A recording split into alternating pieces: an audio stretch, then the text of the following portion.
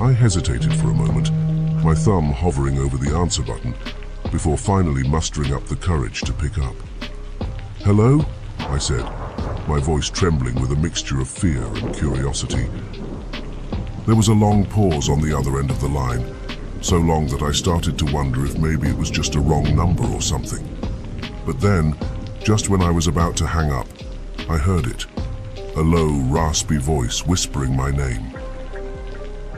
I froze, my heart pounding in my chest as the voice spoke again, this time louder and more insistent. "I know who you are," it said, sending a shiver down my spine. "I know what you've done."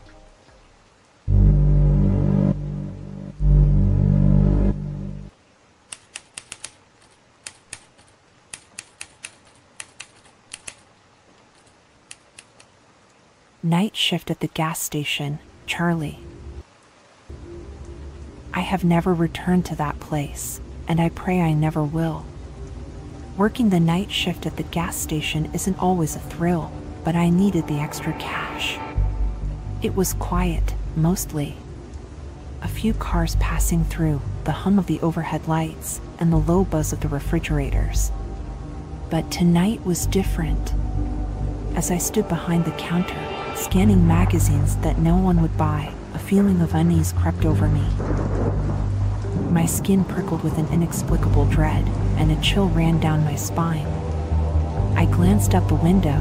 The empty parking lot seemed darker than usual. That's when I first noticed him.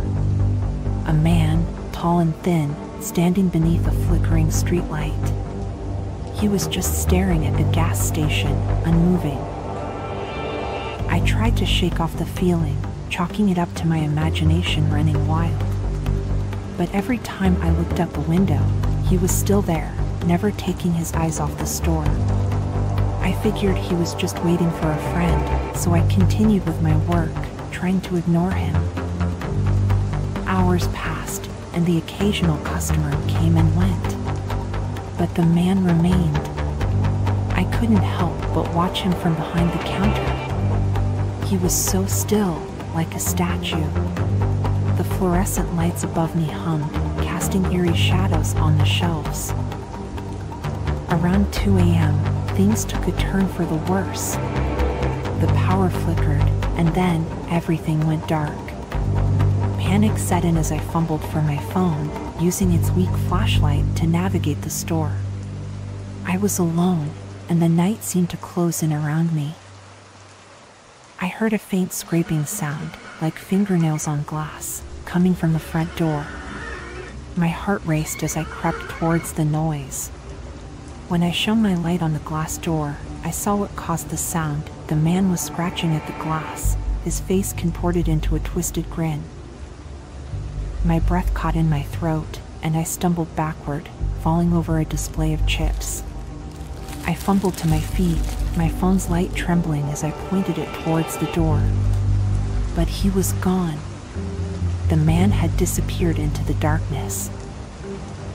Terrified and unsure of what to do, I decided to call the police. I locked myself in the manager's office, trembling as I recounted the strange events to the dispatcher. They assured me that an officer would be on their way, and I should stay put. As I waited, the feeling of dread only intensified. The shadows in the office seemed to come alive, dancing and writhing in the dim light. I heard whispers, faint and barely distinguishable. It was as if the night itself was trying to communicate with me. Time passed in a blur, and I was startled when a knock on the office door broke the silence. I cautiously opened it, relieved to see a police officer. He was a middle-aged man with a reassuring presence. I quickly explained the situation, and he assured me that he would check the area. I watched as he left the office, his flashlight casting eerie beams of light through the darkness. But moments later, he returned, his face pale. He told me that there was no sign of the man outside and that it was probably just a prank. Despite his words, I could tell he was unnerved. The officer said he would stay with me until my shift ended, just to be safe. As we sat in the office, the feeling of unease persisted. We heard strange noises coming from the gas pumps, like distant whispers and faint laughter. The officer suggested it might be the wind, but there was no wind that night. Time ticked by slowly, and the officer's radio crackled to life with a garbled message. He responded, and a look of confusion crossed his face. He told me he needed to go check something and would be back shortly. I watched as he left the office once more, leaving me alone in the eerie darkness. As I stood there in the flickering light of the gas station, my heart pounding, I realized the police officer hadn't returned. The silence that had fallen over the gas station was suffocating, broken only by the faint hum of the refrigerators and the distant whispers that seemed to emanate from nowhere. Fear and dread gnawed at me as I contemplated the officer's absence. Should I wait for him, or should I leave the gas station on my own? I knew I couldn't stay there any longer. It felt like the very walls of the store were closing in on me, suffocating me. Gathering what little courage I had left, I decided to step out of the office once more and find out what had happened to the officer. The harsh fluorescent lights revealed the empty store, devoid of any signs of life. I made my way to the glass door, where the officer had last stood. With a sense of impending doom, I peered outside. There, under the flickering streetlight, lay the police officer's flashlight, abandoned on the ground. Panic coursed through me as I picked it up, realizing something was terribly wrong. The officer had left behind his only source of light, a lifeline in the oppressive darkness. I called out for him, but my voice echoed through the empty parking lot. There was no response. The gas station was surrounded by an eerie stillness, and I couldn't shake the feeling that something malevolent lurked in the shadows. Summoning all my courage, I ventured out into the night, clutching the flashlight like a lifeline. The cold air stung my skin as I cautiously made my way towards the flickering streetlight. My heart raced with each step, and the anxiety of the unknown gripped me like a vice. Under the wavering light, I saw something that sent a chill through my bones. A trail of dark, wet footprints led away from the gas station and disappeared into the distance. They were eerie and inexplicable, as if something had dragged itself along the ground. I followed the unsettling trail, my flashlight cutting through the oppressive darkness. The anxiety and fear welled up within me, and I couldn't help but feel that I was walking into a nightmare. The whispers grew louder, more distinct, but their origin remained elusive. As I continued to trace the trail of footprints, I suddenly came upon the police officer's radio, discarded on the ground. The realization hit me like a sledgehammer. Something had happened to him. But what? My mind raced with terrifying possibilities. Was the wet footprint blood? I didn't want to find out. I called out for the officer again, my voice trembling with fear. But there was still no response, only the haunting whispers that seemed to swirl around me. I felt a growing sense of dread, a suffocating fear that I was being watched and followed. With my heart in my throat, I reached a desolate clearing on the outskirts of the gas station property. And there, I finally discovered the source of the trail, a gaping hole in the ground, like a dark, foreboding abyss. It seemed to go on forever and ever, and I couldn't see the bottom. Leaving the pit behind, I hurried back to my car, my heart pounding so hard. I sped away from the gas station, my thoughts consumed by the inexplicable events of that night. Days passed since that terrifying night at the gas station. The memory of the inexplicable events continued to haunt me, keeping me awake at night. I also wondered what had happened to the police officer. I was then contacted by the local police department for an investigation. The officer had been found, but not in the way I had hoped.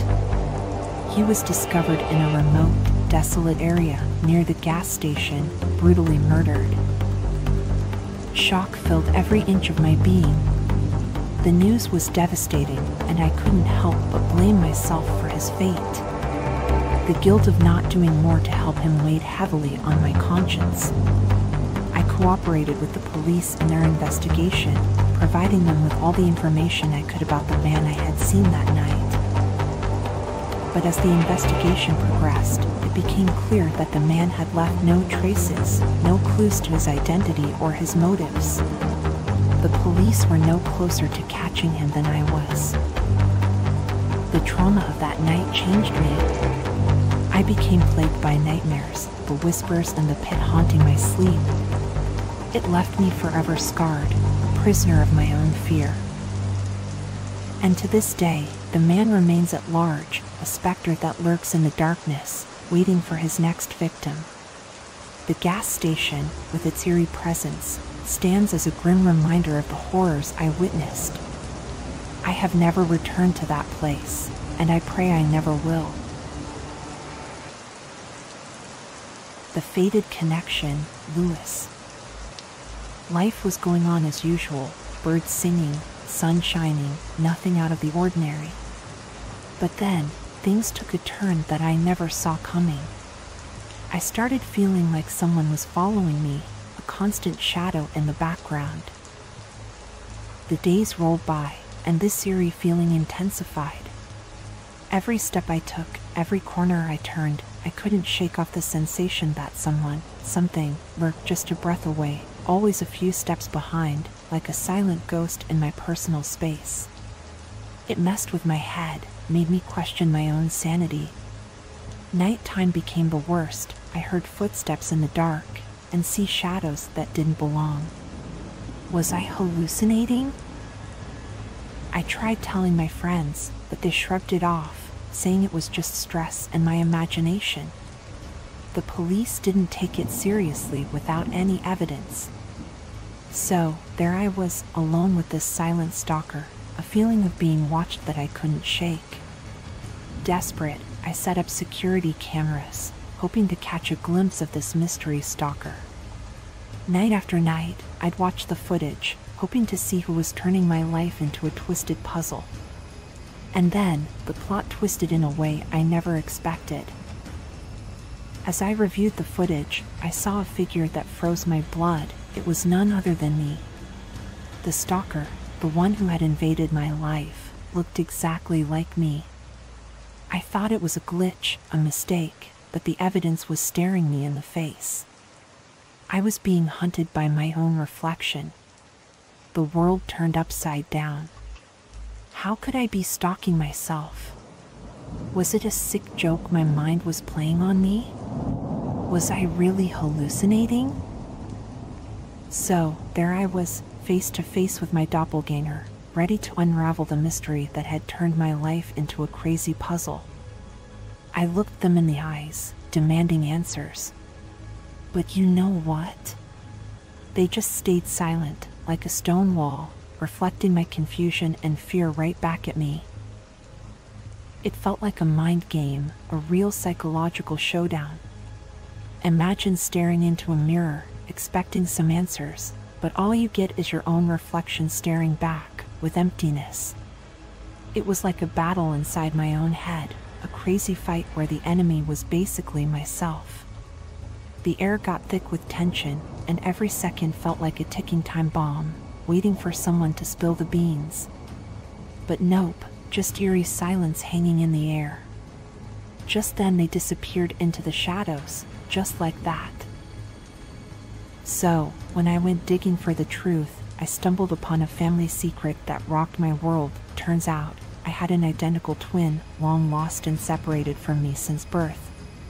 Now, you'd think a reunion with a twin would be a happy thing, right? Not in my case. This twin of mine had some seriously shady plans. They weren't here for a heartwarming family reunion. They wanted to do a total takeover of my life. I'm talking about stepping into my shoes and trying to erase me from existence, like I was some kind of unwanted draft on their life story. Crazy, right? life started going downhill real quick. My evil twin decided to play copycat, mimicking every single thing I did like some kind of twisted game. Picture looking into a mirror, but instead of seeing yourself, you see a version tainted with pure nastiness. It sent shivers down my spine, let me tell you. Suddenly, it wasn't just about weird coincidences anymore. It became this intense mind game, like a battle for my very existence. We were at war, but not with fists, it was all in our heads. Every move, every thought, felt like a piece in this crazy chess game where the stakes were way higher than I could even wrap my head around. I was just a pawn in this psychological battlefield, and let me tell you, it was way more terrifying than any physical fight. I couldn't take this anymore. I confronted them again and they punched me. I didn't hold back. I gave them the strongest blow I could. Punches flying, words exchanged like artillery. It wasn't just about who could throw a better punch, it was a full-on war for who we really were deep down. In the middle of all the chaos, I caught a glimpse of something twisted in my twins' eyes, satisfaction. It was like they were getting a kick out of the whole thing, reveling in the chance to wipe me off the map. This fight wasn't just physical, it was a full-on soul showdown, a battle to decide who would come out on top. It felt like the stakes were higher than ever, and the room echoed with the sound of a fight that went beyond just fists and kicks. Summoning up every ounce of determination, I fought back. It was punch after punch, move after move, a real showdown to prove I wasn't about to let the darkness win. The room turned into a battlefield, a crazy canvas painted with our struggle. When it all boiled down to those last moments, I somehow managed to come out on top. I'd overpowered my evil twin, their whole nasty plan crumbled to bits. I stood there, yeah, victorious, but not without my fair share of scars. The police got involved, investigations took place, it was all so messy. As the dust settled, I faced the reality of the twisted relationship with my twin. The battle was won, but the scars ran deep. I couldn't erase the fact that the person who had tried to take over my life looked exactly like me. The kidnapper, Rin. I want to share a story that happened to me not too long ago. It was a regular evening, and I was walking home alone after a late shift at work. The streets were quiet, and the only sound was the echo of my footsteps on the pavement. As I neared my apartment building, I felt this uneasy sensation, like someone was watching me. I brushed it off, thinking it was just my imagination playing tricks on me. But the feeling persisted, and I quickened my pace. Suddenly, I heard footsteps behind me, and my heart started to race. I turned around, but there was no one in sight. I convinced myself it was paranoia, but the footsteps continued, growing closer and more menacing. Panicked, and I broke into a run, as fast as I could. Before I could reach the safety of my apartment, I saw a figure emerging from the darkness, grabbing me forcefully. A cloth covered my nose and mouth, and everything went pitch black. When I regained consciousness, I found myself in a dimly lit room, tied to a chair. My mouth was covered with tape. I looked at the kidnapper in fear. He had his face covered in a black mask. After noticing that I was awake, he spoke in a chilling voice about his obsession with me, recounting details of my life that no stranger should know. As minutes turned into hours, the situation became increasingly dire. The kidnapper seemed unhinged, and I feared for my life. He mockingly asked if I needed food. I nodded in fear. He went somewhere after that. I thought of escaping, and I struggled against the restraints. I remember learning survival skills at school, and I somehow managed to loosen the ropes just enough to free myself. With stealth and desperation, I crept through the shadows, avoiding any sound that might betray my escape. Thankfully, I didn't encounter the kidnapper. I reached the door and slipped away into the night. I ran as fast as my trembling legs could carry me, not stopping until I reached the safety of a nearby store.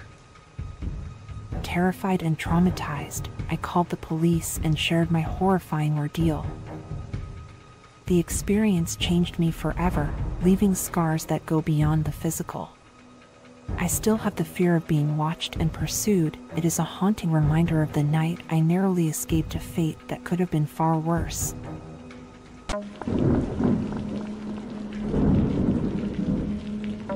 It was one of those nights where the rain was coming down in buckets, turning the world outside into a blurry mess of shadows and mist.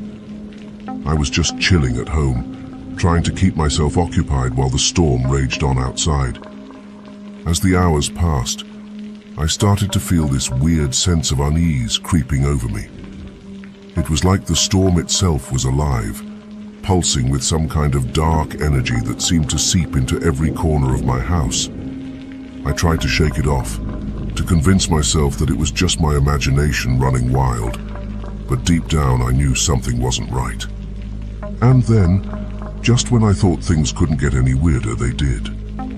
I started hearing strange noises coming from outside, faint whispers carried on the wind, eerie laughter echoing through the darkness. At first I tried to ignore them, to convince myself that they were just figments of my imagination. But the longer I listened, the more convinced I became that something was seriously wrong. I tried to distract myself, to focus on anything, other than the strange noises outside. But no matter what I did, I couldn't shake the feeling that I was being watched, that something sinister was lurking just beyond the rain-soaked windows of my house. And then, just when I thought I couldn't take it anymore, the power went out. I stumbled around in the darkness, my heart pounding in my chest as I tried to find a flashlight or a candle or anything that could help me see. As I fumbled through the darkness, I heard something, a faint tapping sound coming from somewhere outside.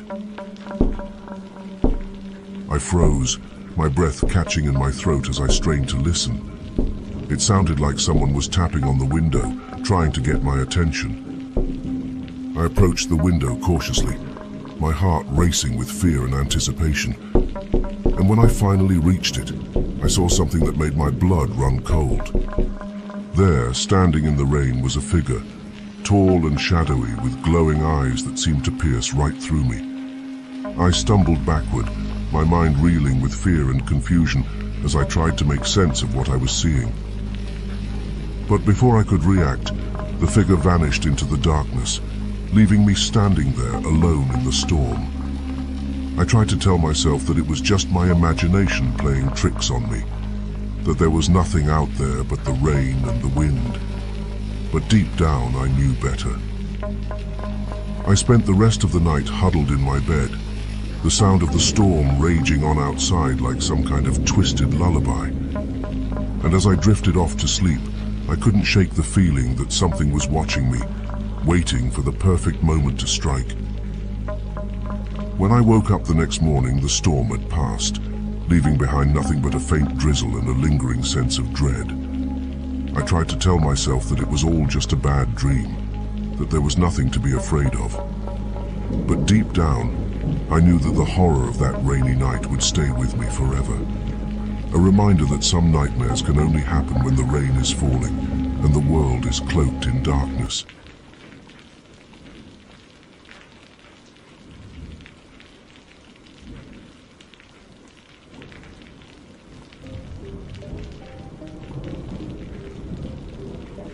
All right, let me tell you about the night that still sends shivers down my spine whenever I think about it. It was one of those dark and stormy nights, you know, the kind where the rain is coming down in sheets and the wind is howling like some kind of angry beast. I was just chilling at home, trying to relax after a long day at work, when suddenly, out of nowhere, my phone rang. I didn't recognize the number, but something about it sent a chill down my spine. I hesitated for a moment, my thumb hovering over the answer button, before finally mustering up the courage to pick up. "Hello?" I said, my voice trembling with a mixture of fear and curiosity. There was a long pause on the other end of the line, so long that I started to wonder if maybe it was just a wrong number or something. But then, just when I was about to hang up, I heard it. A low, raspy voice whispering my name. I froze, my heart pounding in my chest as the voice spoke again, this time louder and more insistent. "I know who you are," it said, sending a shiver down my spine. "I know what you've done." I tried to respond, to ask who was calling or what they wanted from me, but before I could get a word out, the line went dead. I stared at my phone in disbelief, my mind racing with a million different thoughts and fears. Was it just a prank call? Some kind of sick joke from one of my friends? Or was there something more sinister at play? Something lurking in the shadows, just waiting for the perfect moment to strike?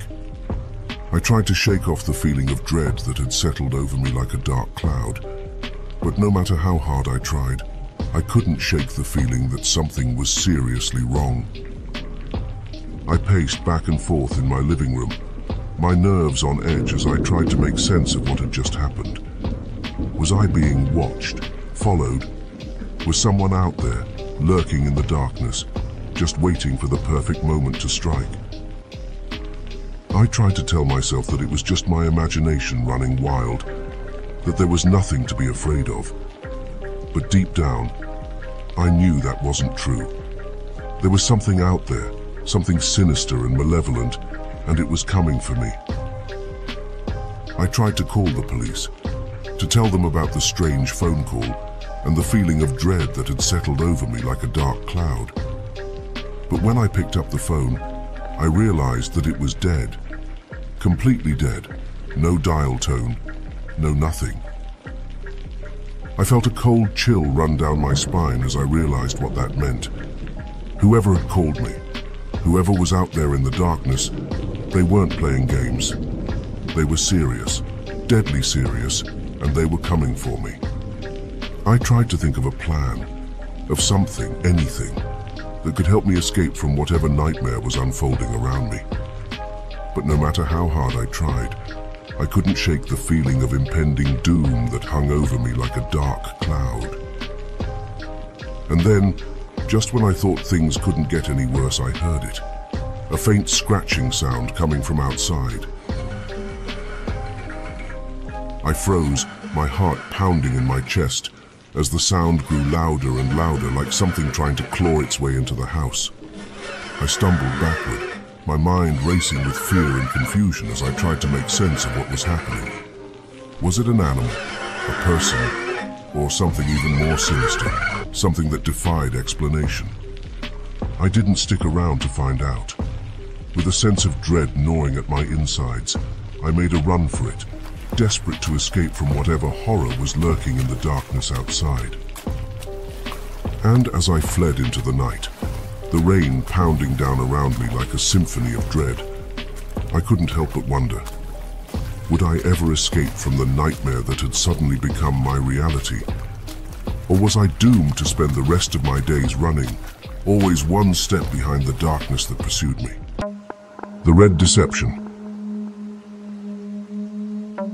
Let me tell you about the unsettling events that unfolded in my life when I discovered my roommate had been stealing my blood. It all started innocently enough, or so I thought, but what I uncovered would plunge me into a nightmare I never could have imagined. I moved into a small apartment in the heart of the city about 6 months ago. Rent prices were skyrocketing, and finding a place within my budget seemed like a stroke of luck. My roommate, Alex, seemed friendly and easygoing, and we quickly settled into a comfortable routine. But as the weeks went by, I started to notice some strange occurrences. I'd wake up in the middle of the night feeling weak and dizzy, my body drained of energy as if something was sapping the life out of me. At first, I brushed it off as stress or lack of sleep, but as the symptoms persisted, I began to grow suspicious. Then, one day, I stumbled upon something that sent a chill down my spine. A small vial of blood hidden in the back of Alex's closet. At first, I couldn't believe what I was seeing, Why would Alex have a vial of blood, and why was it hidden away like some dark secret? I confronted Alex about it, hoping for a reasonable explanation.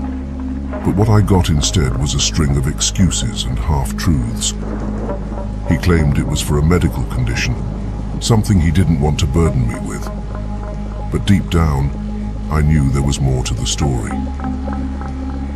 I couldn't shake the feeling that Alex was hiding something from me, something dark and sinister that lurked beneath the surface. But try as I might, I couldn't find any concrete evidence to support my suspicions. Then, one night, I woke up to find Alex standing over me, a crazed look in his eyes as he brandished a syringe filled with blood. Before I could react, he plunged the needle into my arm, drawing out a vial's worth of blood with practiced ease. I screamed and struggled against him, but he was too strong, pinning me down with a strength that belied his slender frame. And then, just as suddenly as he had appeared, he was gone, leaving me alone in the darkness with nothing but the echo of his laughter ringing in my ears. I lay there for what felt like hours, my mind reeling with shock and disbelief. How could Alex do this to me? What did he want with my blood, and what was he planning to do with it? I knew I had to get out of there, to escape from Alex and whatever twisted game he was playing. But as I stumbled to my feet and made my way to the door, I felt a sudden wave of dizziness wash over me, the world spinning out of control as my vision blurred and darkness closed in around me. And then, just as suddenly as it had begun, the darkness lifted, and I found myself standing in the middle of the woods, with no memory of how I'd gotten there or what had happened to me. I stumbled through the trees, my heart pounding in my chest, my mind racing with fear and uncertainty. And then, just when I thought things couldn't get any worse, I saw it. A figure emerging from the shadows, its eyes gleaming with malice as it advanced towards me with slow, deliberate steps. I tried to run, to flee from the nightmare unfolding before me, but it was no use. The figure was everywhere, its presence looming over me like a dark cloud that threatened to swallow me whole.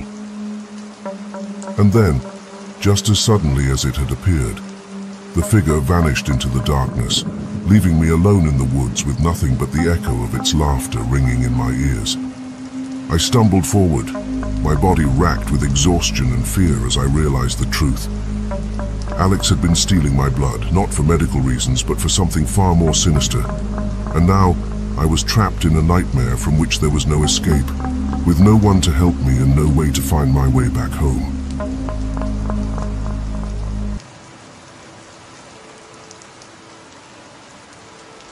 Let me tell you about the roommate from hell.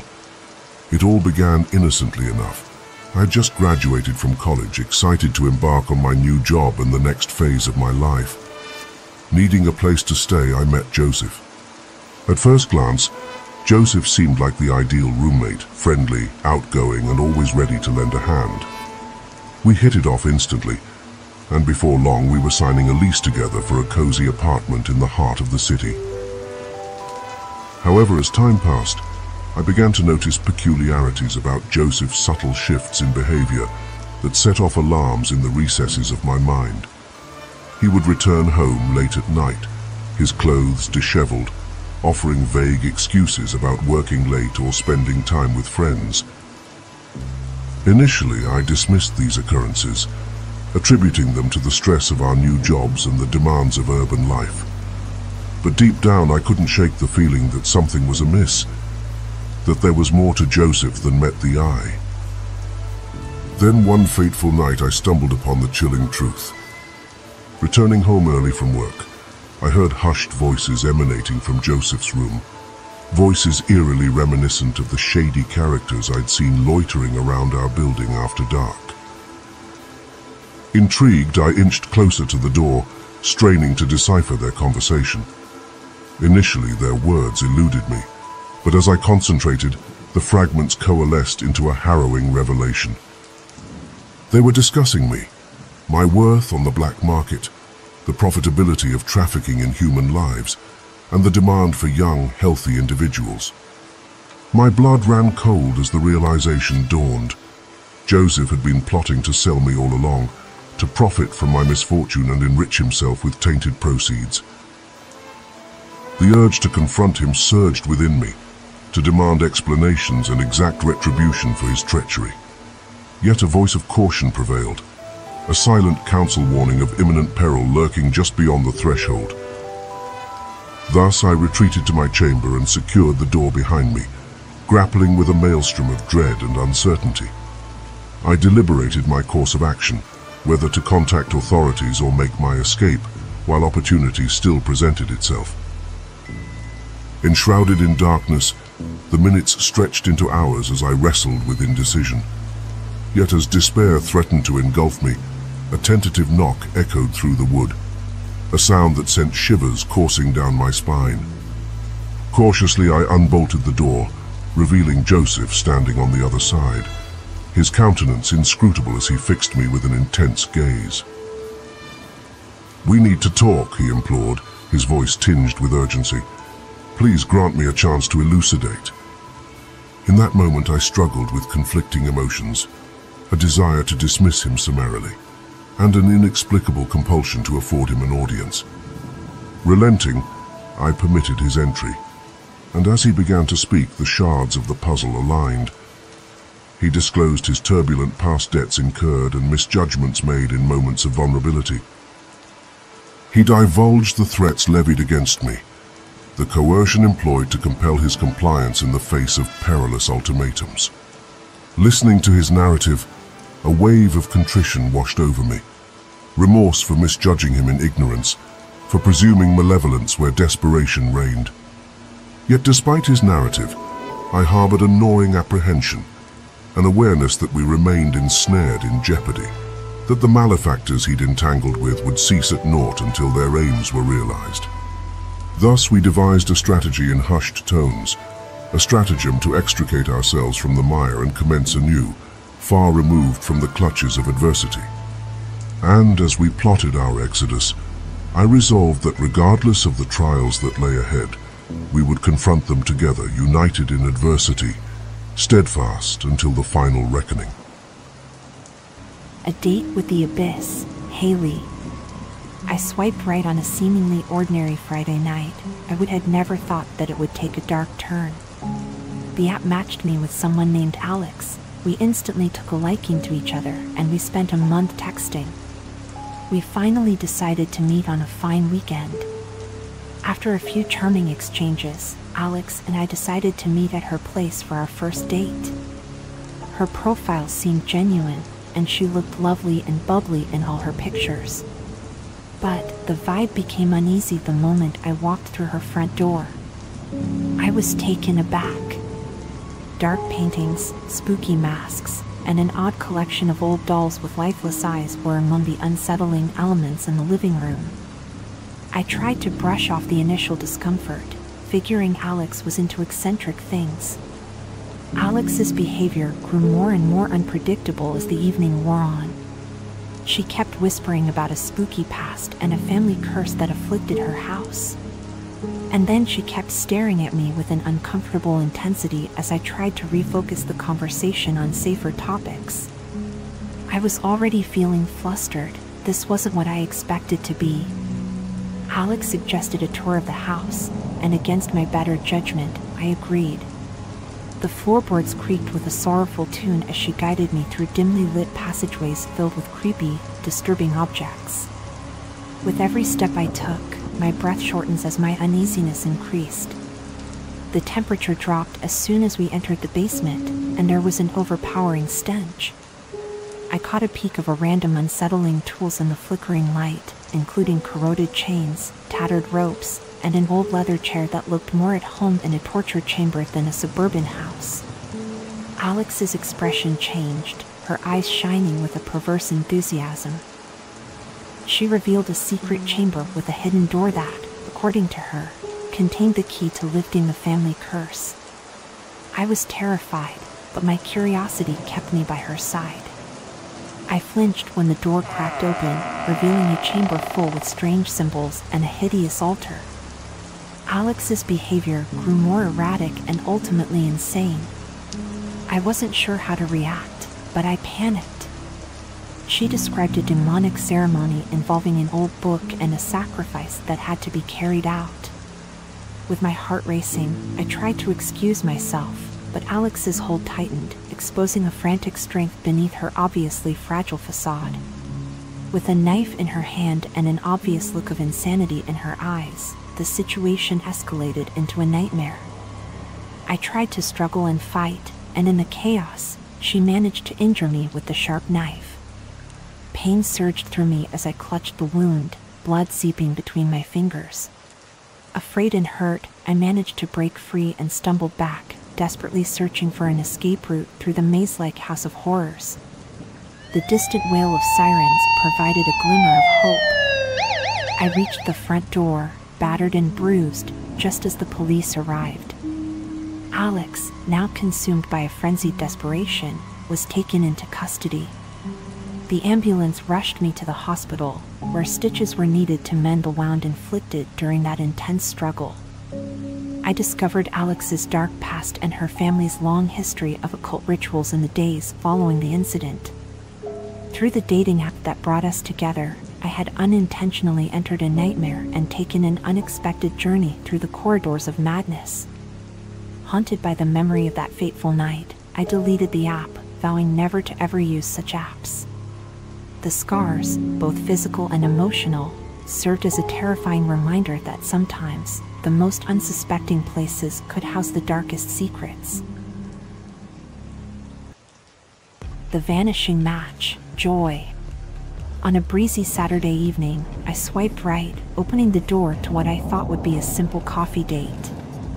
I had no idea that the virtual world would abruptly and terrifyingly crash into my reality. We arranged to meet at a nearby coffee shop after exchanging messages with Jim for a few days.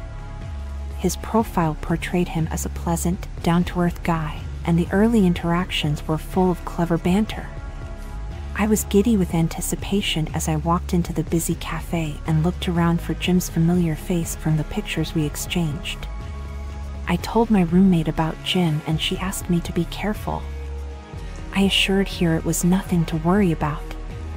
His smile was so contagious that we had no trouble chatting over steaming coffee when he arrived.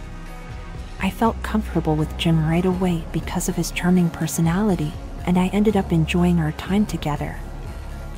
Then he suggested we go to a hip underground bar he knew, and I enthusiastically agreed. The bar had a spooky vibe about it and was dimly lighted. Jim's demeanor changed when we took our beverages. He became increasingly possessive, insisting that we explore a secluded part of the bar away from prying eyes. He led me through a maze-like alleyway, far from the bustling ambience of the pub, and I started to feel uneasy. Out of nowhere, my mouth was covered with a towel that smelled sickeningly sweet. I felt a wave of panic as my consciousness faded. I don't know what happened then, but when I woke up, I found myself in a dimly lit room, my entire body bound to a chair. I couldn't move. The terrible truth dawned on me. I realized that I had fallen victim by a sick person I met on a dating app. Jim was standing in front of me, his charming facade replaced by a menacing one. He relished in telling stories of his dreaded schemes. He kidnapped unsuspecting people because he was obsessed with finding the perfect bride and thought he could get married to a prefect bride in the most horrific way. Apparently, he is obsessed with skinny, pale, undernourished doll-like bride. My heart pounded in my chest as I struggled against the restraints, thinking of my awful fate that I willingly walked into. I did not know how long I was there. 1 hour, a few hours, or maybe a day. 2. I was too tired. Jim went on with his deranged monologue, telling me about his bizarre fantasies and what was in store for me. My blood began to race with fear as I imagined going through the slow mental and physical torture that he is about to put me in. Just as I was about to pass out, there was an abrupt noise outside the room. The door blew open, letting in the police's flashing lights.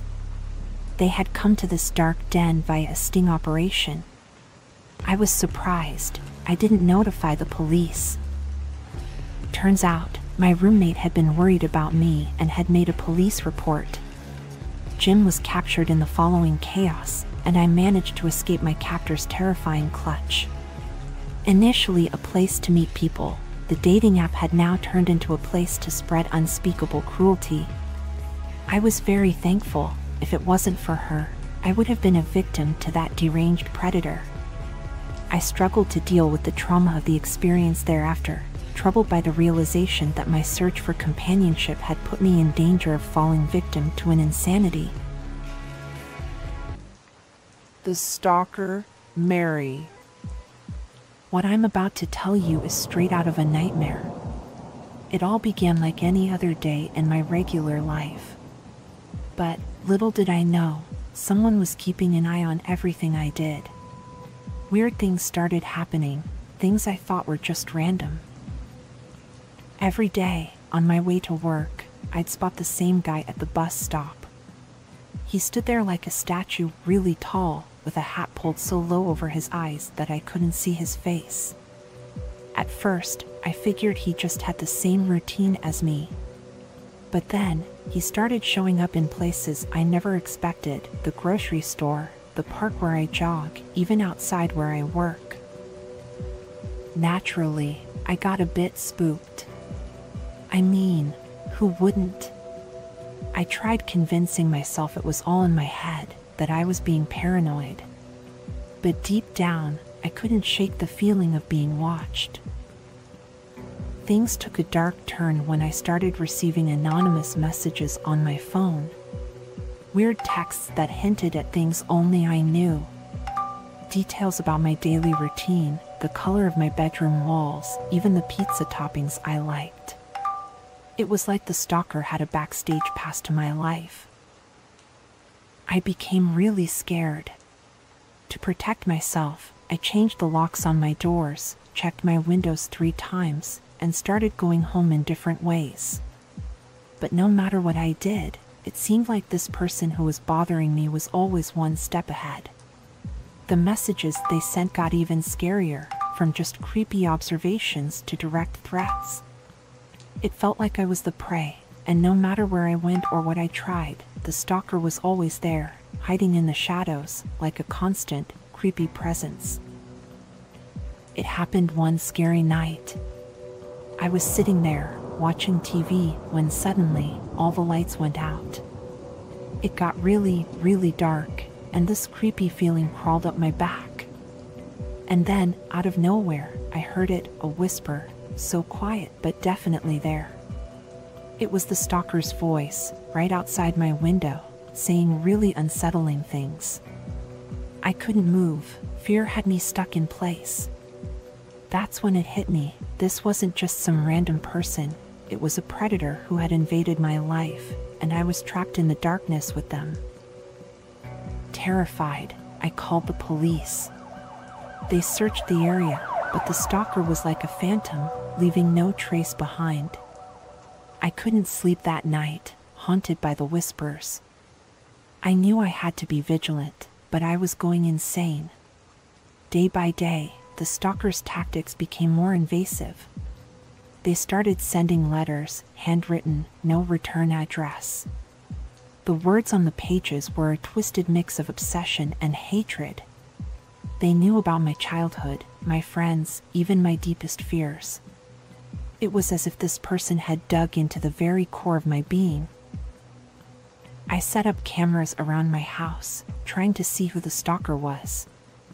But every time I checked the recordings, there was nothing, just quiet streets and empty nights.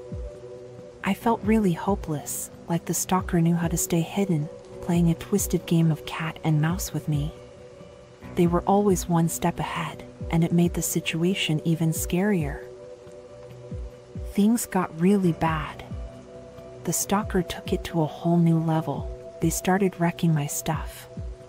One day, I found my car scratched with creepy messages, and another day, my front door was covered in weird, disturbing symbols. It was like I couldn't escape. My own life felt like a prison. I couldn't relax. I always had to watch my back, waiting for the next scary thing the stalker would do. The police were sympathetic, but their hands were tied. Without concrete evidence, there was little they could do. I was devastated. My life was a wreck. I became a detective in my own nightmare, trying to piece together the puzzle of my stalker's identity. My friends urged me to move, change my name, start fresh, but I couldn't shake the feeling that the stalker would follow me, no matter where I went. One day, as I was scrolling through my social media, I noticed a new friend request, a profile with no photos, no mutual friends, just a blank slate. I knew who it was. Against my better judgment, I accepted, hoping to get a glimpse of the person who had turned my life upside down. The stalker wasted no time. Messages flooded my inbox, each one more sinister and disturbing than the last. They described my every move, my thoughts, my nightmares. It was like the stalker had become a puppet master, pulling the strings of my life with a sadistic pleasure. I deleted my social media, changed my number, and went off the grid. But the messages kept coming, finding new ways to pierce through my walls of isolation. It felt like the stalker was a shadow, always there, lurking just out of sight. I was really desperate by now. I decided to get a private investigator, someone who could figure out who was tormenting me. But the stalker was like a ghost. The investigator couldn't find any clues, no digital hints, nothing to follow. It felt like the stalker was this invisible presence, haunting me from the shadows, making the whole situation even scarier than ever. One night, I couldn't take it anymore. I sent the stalker an email, pouring out all my fear, anger, and confusion, begging them to tell me why they were tormenting me. I was shocked when they actually responded.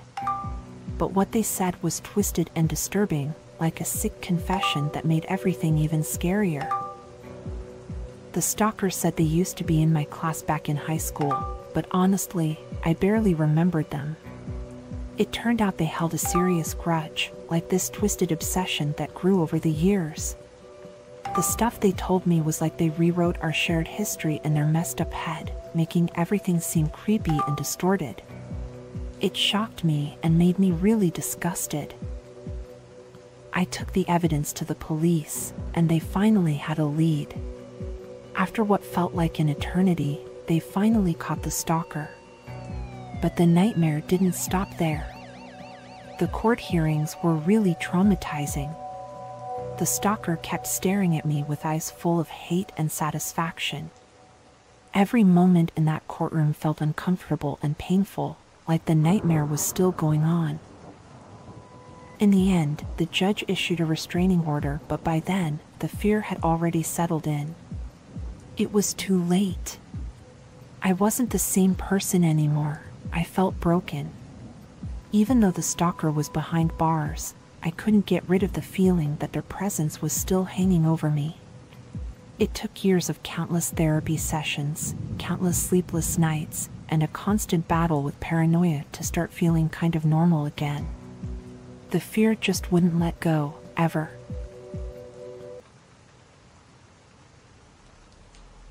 So, there I was, a college student taking on a part-time gig at a charming little flower shop just in time for Valentine's Day.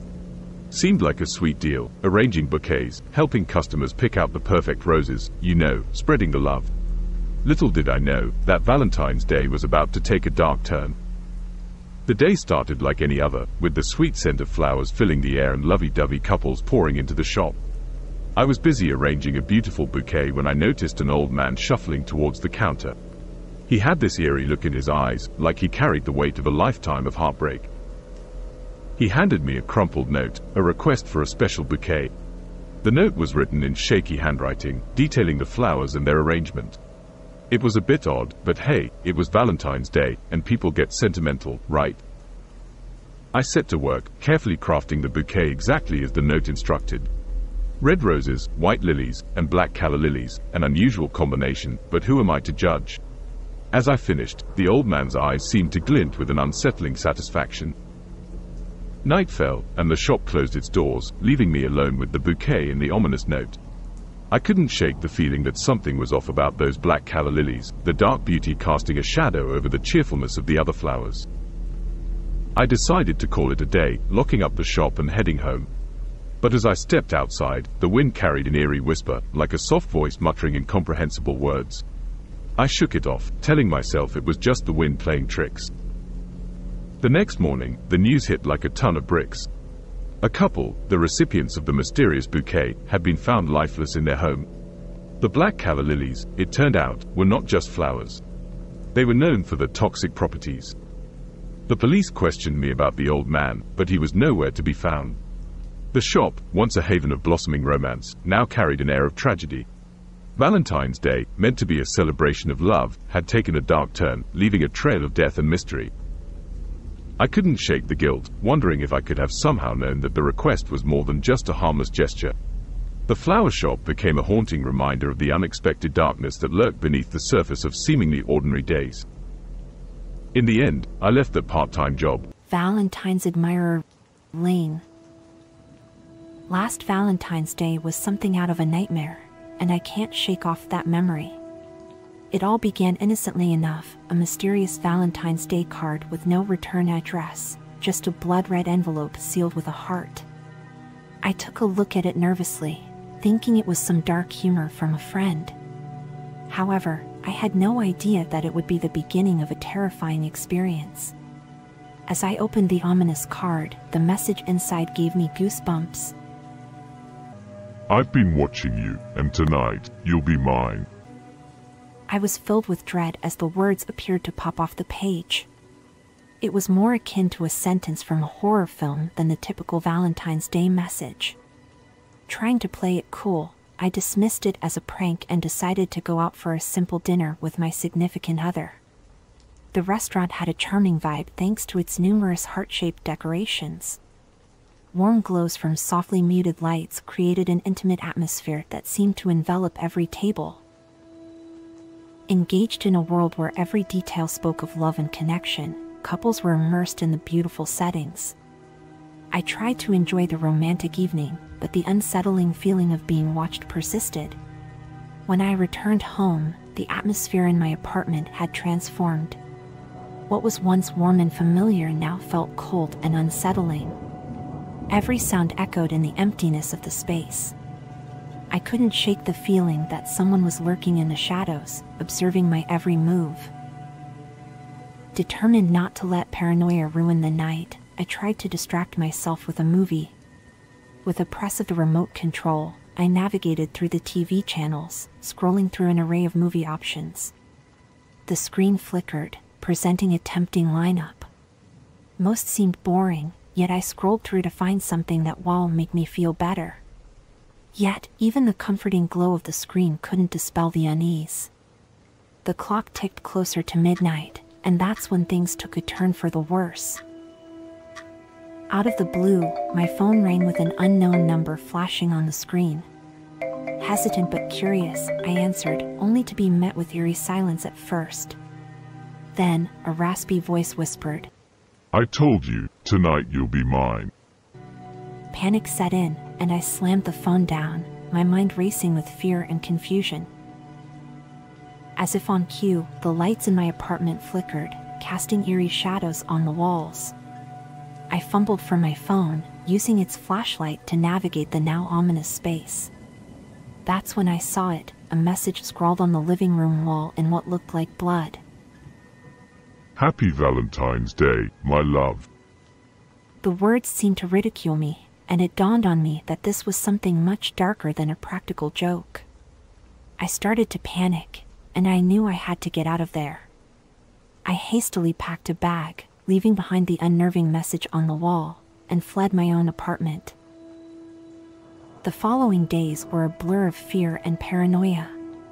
I couldn't shake off the feeling that someone was watching me, following my every move. The once beloved holiday of love now filled me with dread, and every approaching February 14th was a haunting reminder of that twisted Valentine's Day. Months passed, and the fear began to subside. I tried my best to convince myself that it was just a sick joke or a random act of insanity.